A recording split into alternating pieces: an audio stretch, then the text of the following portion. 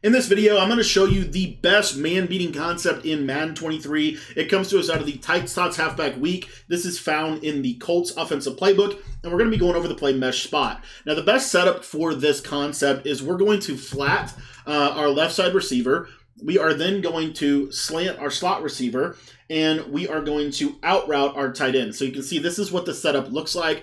And the main read on this play that's actually going to really cook man is this slant route across the middle of the field. As you can see right there, able to beat man coverage across the middle of the field. And so what this does is it takes their user out of the middle of the field. And so because their user can no longer be in the middle of the field, he has to choose, am I going to guard the slant, or am I going to give you a chance to throw this post, which is also one of the best man-beating concepts in the entire game.